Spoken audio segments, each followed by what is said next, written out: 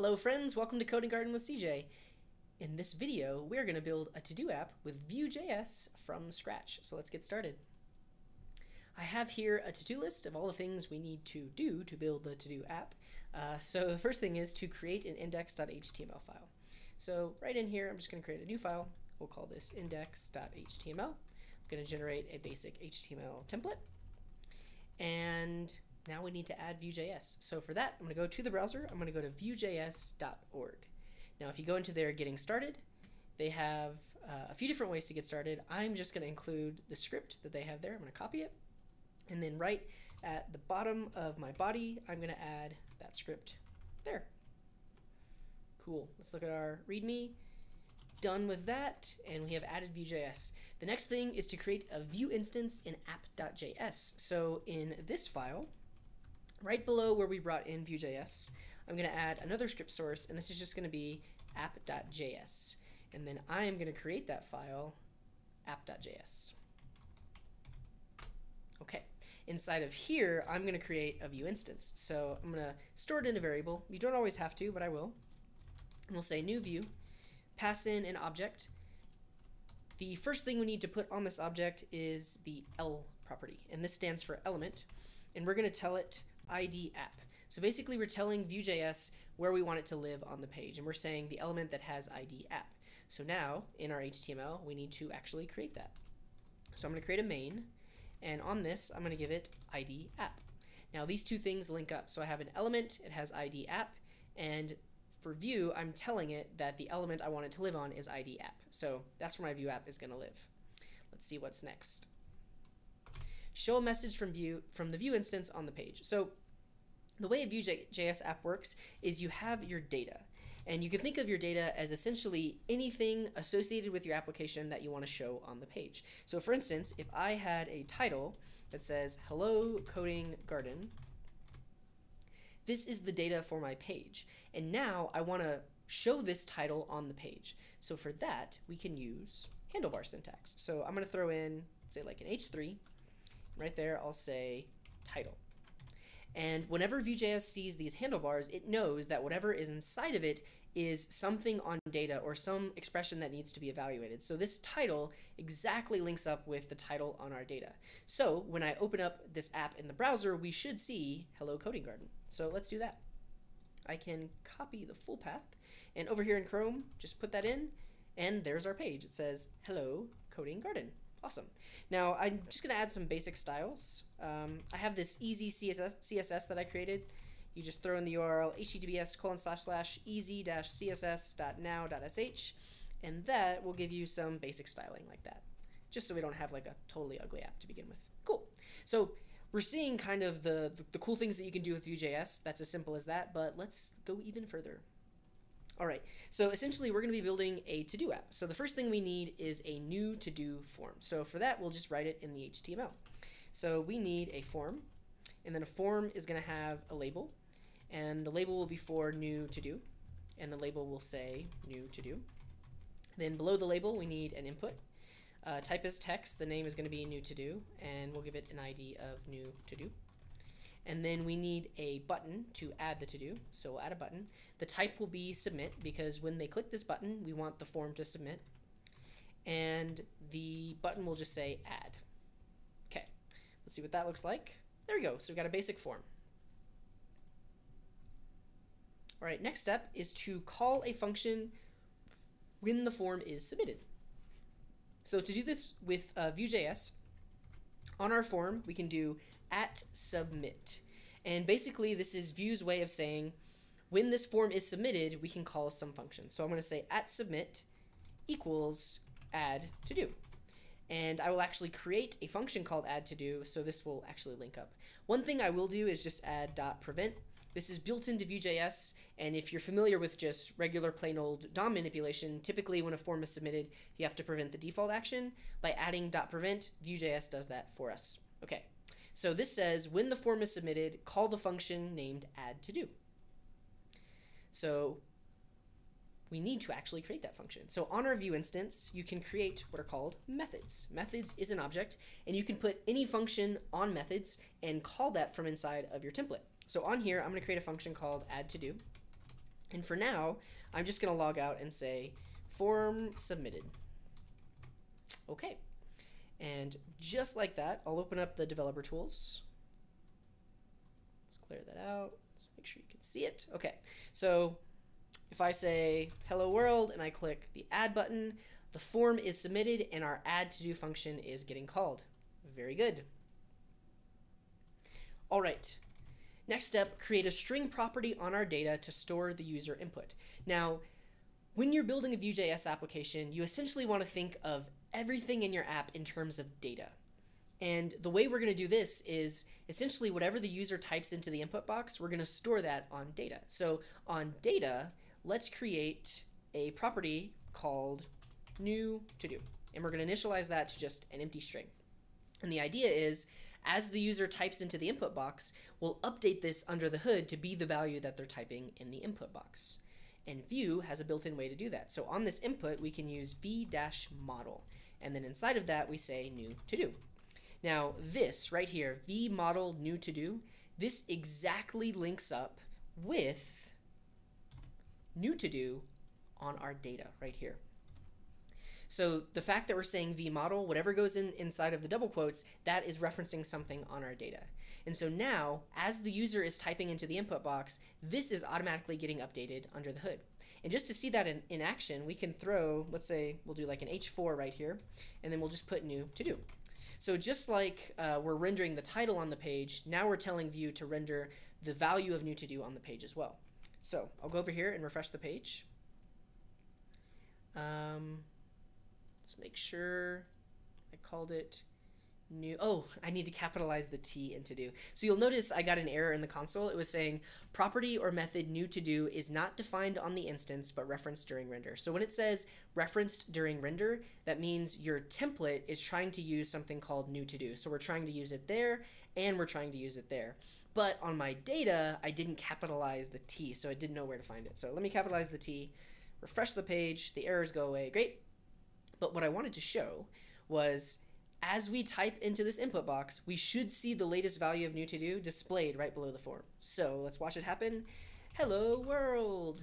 And you'll notice as I type, it's automatically getting updated and we're representing the latest value on the page below it. Cool. But this isn't the functionality we want for our to-do app. I was just demonstrating how that's actually getting updated under the hood.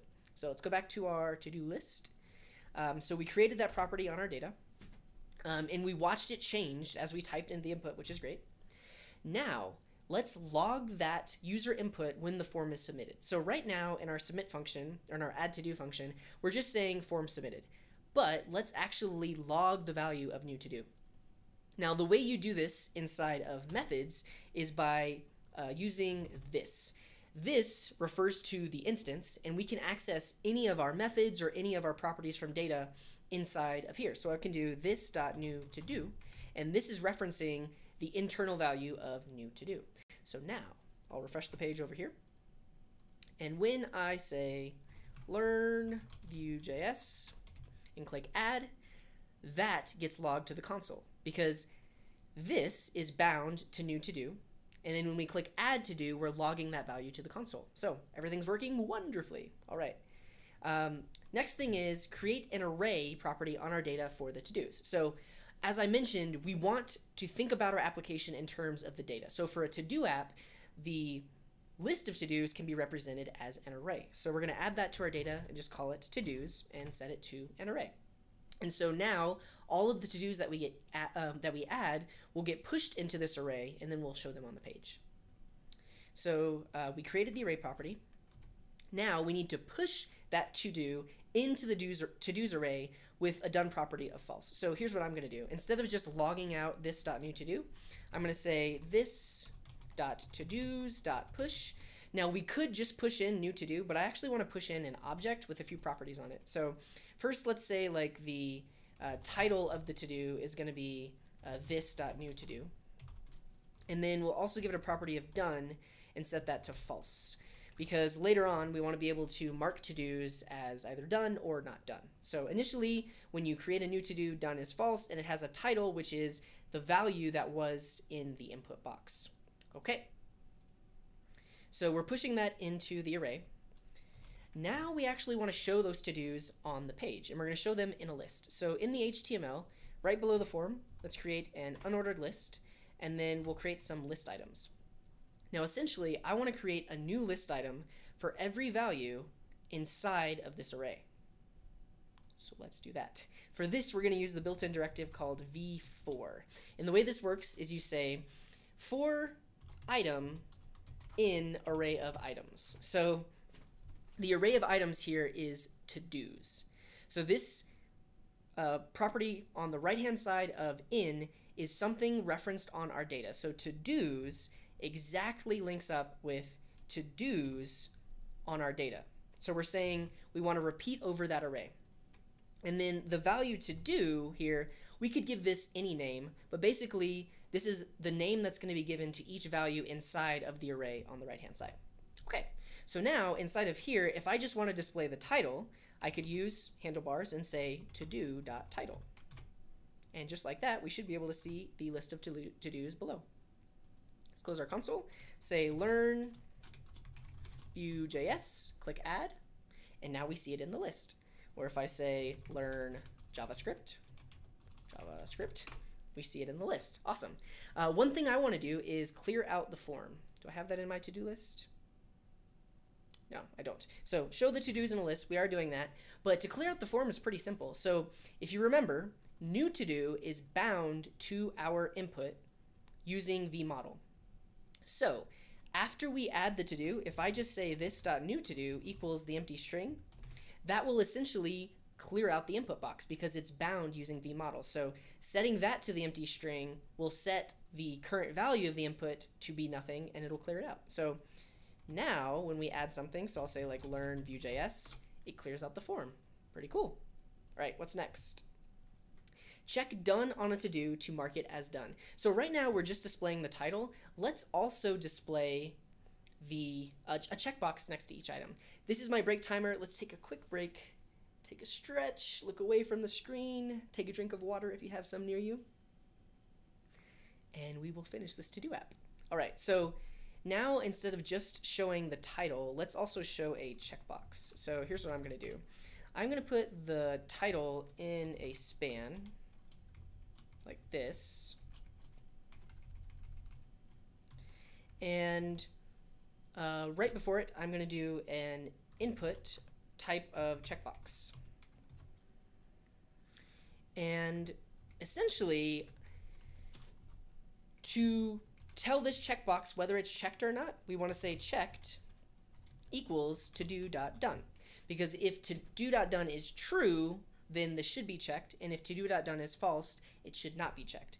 Now, if I want checked to actually look at the real value of to-do.done, I have to bind it. And to bind it, you simply just use a colon like that. So now if I save this and we say learn Vue.js and click add, I have this checkbox, and now it is bound. So when I check it, it should be setting the to-do as done. Now, let's make sure that's actually working. So this next thing I want to do is show a line through the to-do text if it is done. And for that, we can use a style binding. And actually, we'll use a class binding. So here's what I want to do. I'm just going to create a basic class up here. We'll call this class done. And the done class will just have a text decoration of line through. So if something has done on it, you should see a line through it. So here's what we can do. On this span, I can bind the class using that binding syntax and say class equals, you give it an object, the properties are going to be the classes that you want to apply. So I want to apply the done class when to-do.done is true. And just like that, that'll automatically apply the class. So if to-do.done is true, apply the done class. If to-do.done is false, the done class is not applied. If to-do.done is true, the box should be checked. If to-do.done is not true, the box should not be checked. So just like that, if I say learn Vue.js, click add, when I check the box, nothing happens. Oh, I didn't refresh the page. Let's make sure that it's pulling in the latest styles. So if I say learn Vue.js, click add, it's not working. Let's figure out why. So if we look at the... Oh, I know why. So instead of just binding checked, we should actually use vModel in this case. So just like before, this is like updating the value. This is not updating the value. So this should actually just be v-model, because that will update the value under the hood, which will then update the class. That should work. So learn Vue.js, add, check, line through. Awesome. So we can add multiple things. So like learn JavaScript. Learn React maybe if you want to, learn Angular maybe if you want to. But now you can click check and it will check it, and if you uncheck it, it will remove the line through. Very cool. So that's done. Right, next thing is add a button to delete the to-do. So right below the to-do, I'm just going to have a simple little button. It'll say remove. And when we click on this button, we'll say remove to-do, and we'll pass in the to-do. So if you'll remember, this here is inside of the v4. So each to-do is going to get its very own button, and when we click that specific button, it's going to pass that specific to-do into the remove to-do function. So we now need remove to-do on our methods. So below add to-do, I'll add remove to-do. This takes in the to-do. And first thing, we need to find it in the array. So I'm going to say to-do index is going to be this.todos.index of to-do.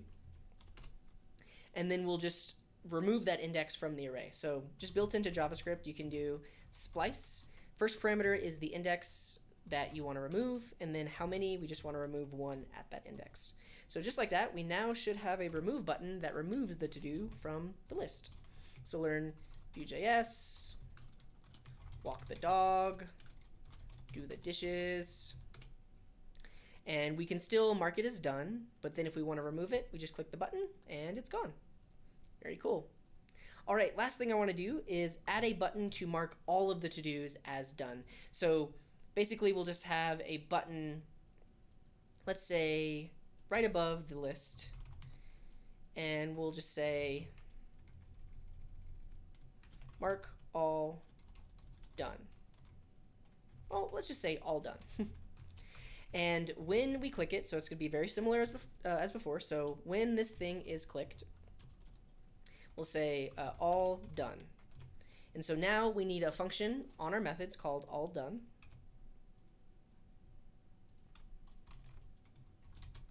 And essentially, this just needs to iterate over the array of to-dos and mark each one as done. So for that, I'm just going to use a for each. So I'll say this.todos.forEach to-do. We'll say to-do.done equals true. Just like that. Let's try it out. So I'll refresh over here. So now we have that all done button. So I can say learn Vue.js, learn JavaScript, save the world. And now if we click all done, they all mark as true. And we can still remove them, we can still unmark them, and then remark them. Beautiful, we have a wonderful working Vue.js app. That is it for build a Vue.js app. We did quite a few things, and we really demonstrated a lot of the different things that you can do in Vue.js, including class binding and user input and methods and vModel. There's a lot more to Vue.js. I'm going to create some more videos on some of the more in-depth features of Vue.js, but thanks for watching.